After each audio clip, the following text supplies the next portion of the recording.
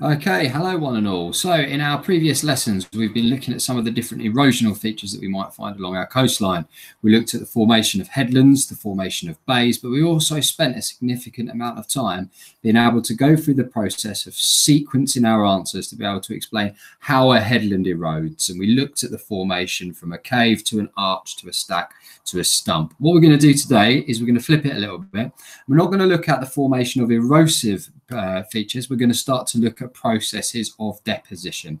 So without further ado, I'm just going to present my screen to you guys just so that you can see what our aims are for today's session, what our success criteria is, and what we're aiming to achieve by the time we get to the end of it.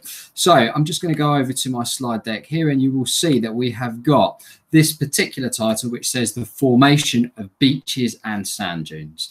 Now, there's going to be one question that you're going to be tackling over the course of this lesson. That question is this target question here, which I'm just circling with my mouse cursor. And it says, use figure C to sequence the formation of sand dunes. And again, you'll notice that I've put that word in bold and I've put it in red because it's really important that we are sequencing answers and sequencing responses. You're probably getting bored of me going on about it, but to be honest, I just don't care, because it's about making sure that you've got the skills that you're going to need by the time you get to GCSE. So essentially, our success criteria for today looks like this. It says apply and sequence keywords in order to explain the formation of beaches and sand dunes. Okay, now you guys can't see figure C just yet because it's a bit small, but that will become a little bit clearer to us as we start to move on through today's lesson. Okay, and our two key features that I'll put again in bold and in red are beaches and sand dunes.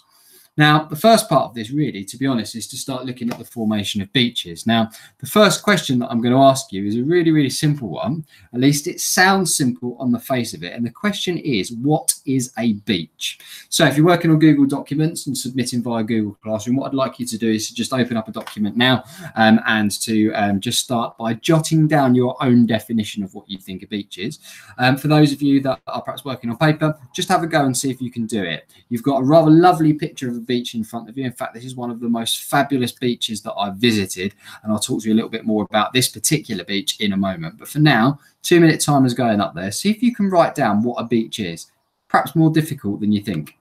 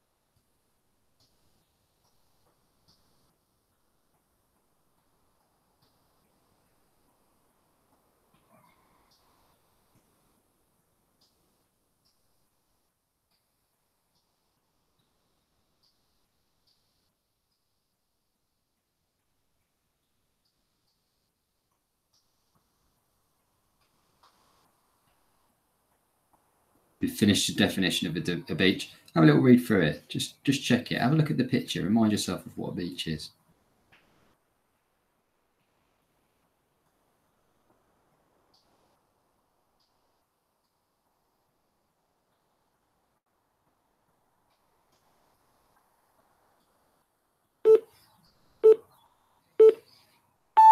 Okay then guys, right, your time is up and it's ticked to 0. Now, I've done this exact same exercise with some friends and family, and obviously I've taught over the years a lot about beaches, and these are some of the really common responses that I get. And actually, I think you will have found that it's actually more difficult to be able to define what a beach is than you think. So I hear things like a piece of sand or pebbles near the sea, something you visit on holiday. Not a particularly geographical answer to the question, okay, but I guess it's still true. A place to relax. I've got an environment between the land and the ocean, something which is formed by the waves near the land and sea. Okay, so actually, it's a really, really difficult thing for us to be able to define. Now, you might have a definition which is along similar lines to some of those definitions that are up there in front of you on this screen. Okay, but I'm going to share with you my definition, and this is my definition. My definition is a gently sloping piece of land between the high and low tide mark. Okay, now obviously I'm an absolute geek, so whenever I'm going to the seaside with my family or going with friends, I'm not going to the beach. I'm going to that gently sloping piece of land between the high and low tide mark. Okay, so it's embedded in my brain. So next time you go to the beach or someone asks if you want to go to the beach, correct them. Tell them that you go into a gently sloping piece of land between the high and low tide mark. Now, to put that simply, let's have a look more at the definition that comes from the textbook. And it says here, beaches are deposits of sand and shingle. And that's really critical. There is a difference between different types of beaches, which I'll show you on some images in a minute at the coast. Sandy beaches are found in sheltered bays. Waves entering the bay are constructive and have a strong swash to build up the beach. And I said that right at the beginning of this session. I said that it was all about features of deposition. And we looked at wave types quite some time ago. And we said that those constructive waves have strong swashes. And because they have a strong swash, they bring beach material such as sand and pebbles up onto the land. And that's what creates and that's what forms our beach. Okay. And look at it. It is a gently sloping piece of land down towards the sea between the high tide mark, which might be somewhere around where my cursor is here, and the low tide mark, which might be further out to sea through there. Now, there are different types of beach, and I think that's really important that we have a look at it. Now, I mentioned that this was one of my favourite beaches that I've ever visited down here in the bottom right-hand side. It looks like it could be somewhere in the middle of the Caribbean. You've got beautiful, crystal clear blue water, turquoise water, and you've got that lovely sandy beach. It is, in fact, in the north of Scotland, in the Outer Hebrides. It's a place called Uig Sands in the Isle of Lewis. Another, perhaps maybe not so glamorous-looking beach is another one that's important to me is Southsea Beach in Portsmouth. This is where I went to university, so I spent quite a lot of time running along the promenade, going down on the beach with friends, with barbecues and all sorts of different things like that. But what you can see there is we've got two very different beach types. You've got a shingle beach, and here you've got a nice sandy beach, which you can see down there. And I'm sure that many of you that have visited the seaside have been to both variations of different beach. Now, there are a number of factors that kind of impact on what type of beach we get. So I've put here what determines the type of beach. Well, there are probably two factors, really. Firstly, the geology of any nearby cliffs. Because let's face it, how does the beach material get there? Well, it's eroded from a cliff somewhere, and it's been transported and it's been broken down by processes such as attrition, and it's been deposited on the beach. So the geology of the nearby cliffs may determine what type of beach you get.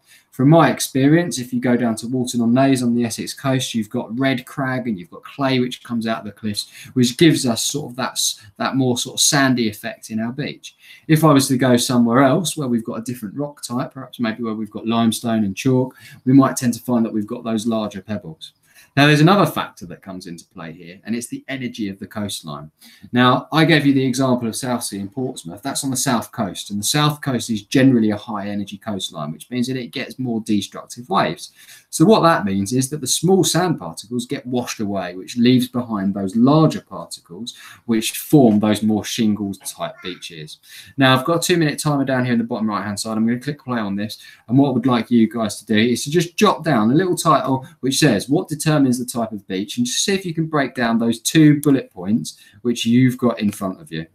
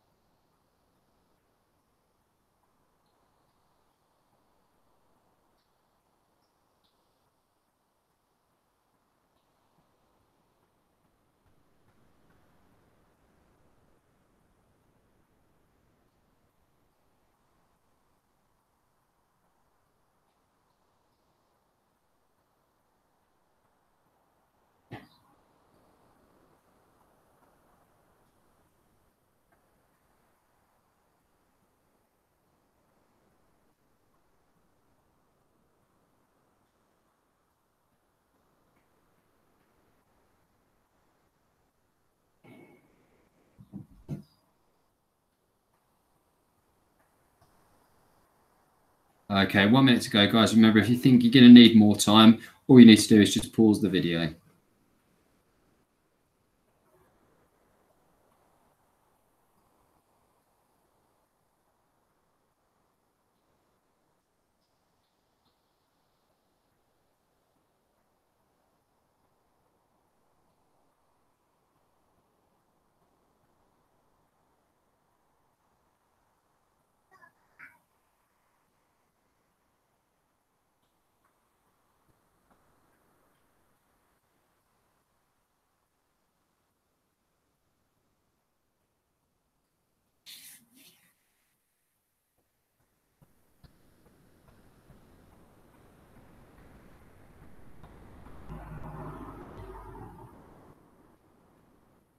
Okay, then, guys, clock's ticking. Less than 10 seconds to go.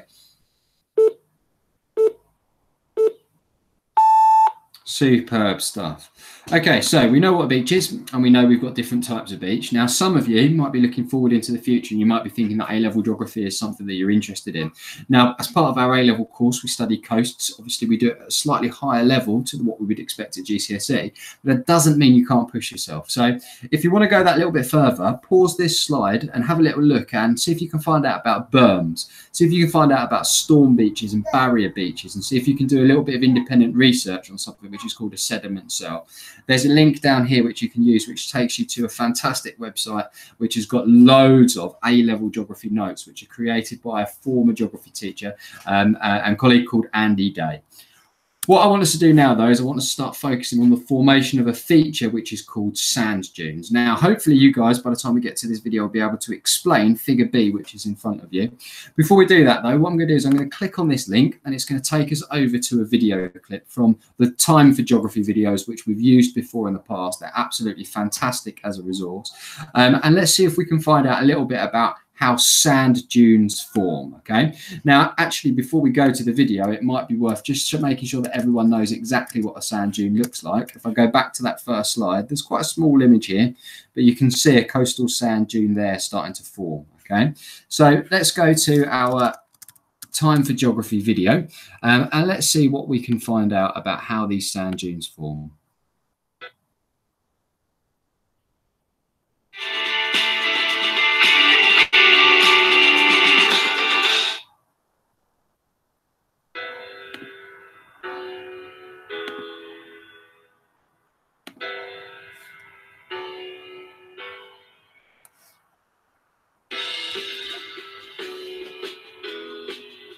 This is Gibraltar Point National Nature Reserve on the northwest corner of the Wash in Lincolnshire. It's incredible to think that this entire landscape has formed as a result of deposition in just a few hundred years. Gibraltar Point lies at the southern end of a sediment cell that stretches from here all the way to Flamborough Head, 116 kilometres to the north. A sediment cell is a stretch of coastline in which sediment can move around, but sediment rarely enters or leaves the area of that cell. And that's one of those things which you can look into if you want to take your thinking further to push it up to an A-level standard. Crucial thing that she said there in the video is that this is a feature which is formed by deposition, so a material is being dropped by the power of constructive waves. Much of the Lincolnshire coastline has receded by between 400 and 800 metres over the last 500 years. The Holderness coast to the north of Gibraltar Point is the fastest receding coastline in all of Europe. Much of the sediment that's eroded up at the Holderness coast is transported south by longshore drift, and it's deposited right here, where the orientation of the coastline changes, creating the sheltered environment of Gibraltar Point. All this deposition has created a 5 square kilometre area of land, comprising of a well-developed ridge and runnel foreshore, sand dunes and salt marshes.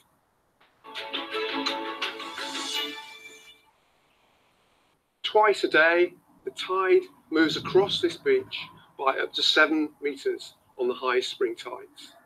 At low water, you can see exposed a very large beach, a wide beach, and also offshore some large sandbanks. The wide beach that we can see here and the offshore banks show us just how much sediment deposition is taking place here at Gibraltar Point.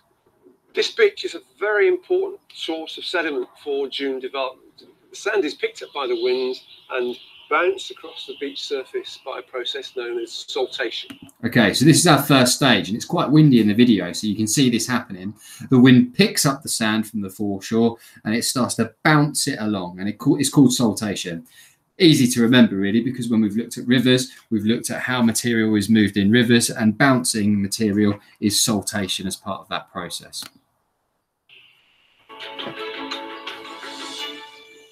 That sediment that's been carried up the beach by saltation starts to get deposited around here, just above the high water mark, and this is where sand dune development begins.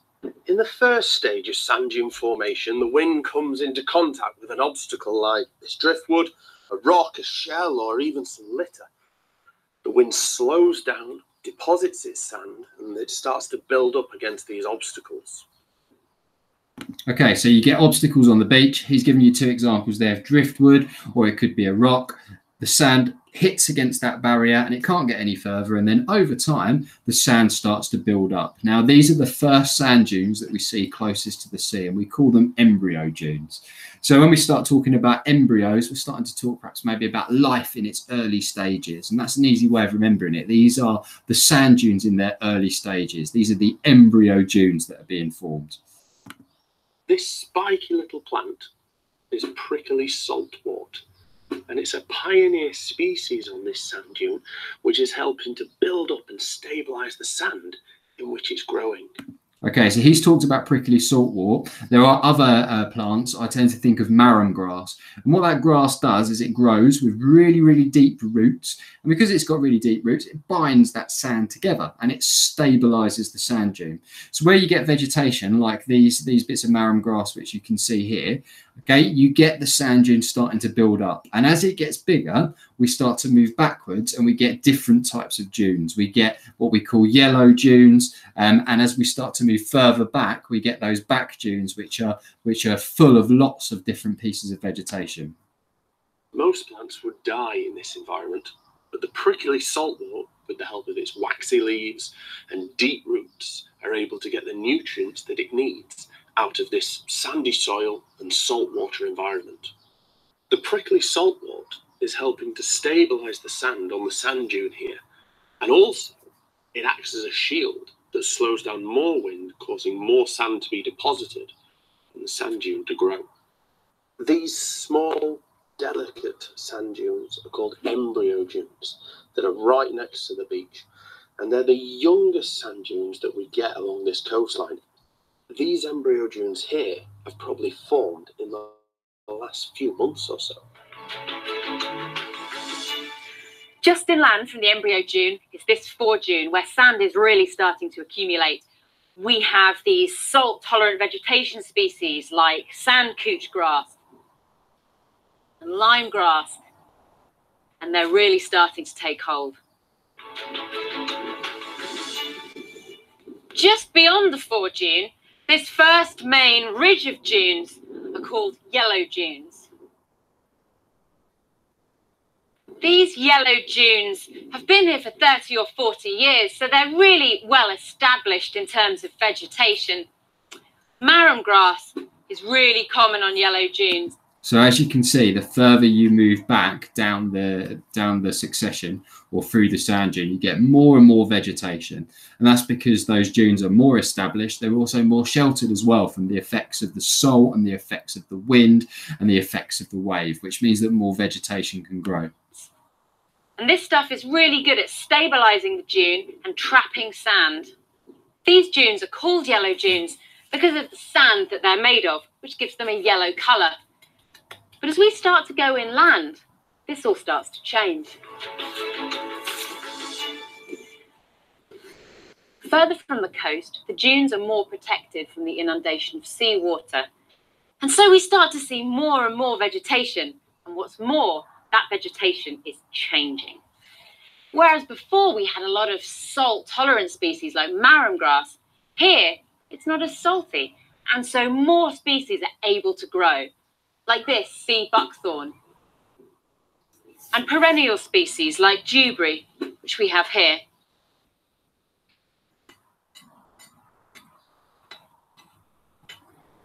call these grey dunes, and you can see why when you look at the colour of the soil. So this is a sample of sand that we collected from the yellow dune, which is much closer to the shore, and you can see just how yellow that is, in comparison to this sample, which we've collected from the grey dune. And you can see that in this grey dune, there's much more organic matter and humus. And if you compare the two samples side by side, you can really see the contrast in colour between the yellow dune and the grey dune. Okay, right, I'm going to pause that video there. I'm just going to flick back to our slide deck, just so that we can just have a little bit of a recap, really, on what we've seen in terms of that video. Now, I've got a nice diagram which I've taken direct from the textbook, and this shows the sand dune formation as you move from the foreshore, which is the area which is closest to the ocean or closest to the sea, to the backshore, to the dunes, okay? And we can see here that we've got those embryo dunes, which are those first dunes that start to form, with just small pieces of different pieces of grass and vegetation. Then we get our fore dunes, where we've got more vegetation building, our yellow dunes, which you saw there, which are even more established with vegetation, and our grey dunes. Okay, and this shows us the cross section of how those sand dunes form. Now, the other thing that it's worth being aware of is something which we call a dune slack. Now, the dune slack is just the wind which blows these big depressions or dips in the sand dune, and they're our slack. So if I have a look at this diagram, here's the dune, here's the slack, here's the dune, here's the slack. Okay, so you can just see how those dunes start to oscillate and how they start to move. Now, this is broken down for you in the textbook from this figure here, which is figure C. Now, I'm not going to guide you through this, but if you pause it, you'll have an opportunity to be able to read through each of those different sections. So what I'd like you to do is to pause the video now and just read through that flow diagram on your own. Okay, now hopefully you've had an opportunity to pause it and to read through it. I'm going to show you my sequence of steps, okay, because it's really important that we get into the habit, as I've said time and time again, of being able to sequence how these different things form as a series of step by step. So step one I've put there, the wind blows sand up the beach, and this is called saltation. So remember, the wind blows it up and our pebbles jump, okay, and we call that saltation.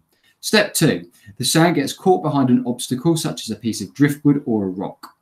Step three, as more sand gets trapped, it forms the first dunes. We call these embryo dunes. Okay, and you can see that I've put the keywords in red and in bold as we go through. These can become stabilised, which means prevents the dunes from blowing away by the roots of vegetation such as marram grass. These larger dunes, called fore dunes and yellow dunes, form.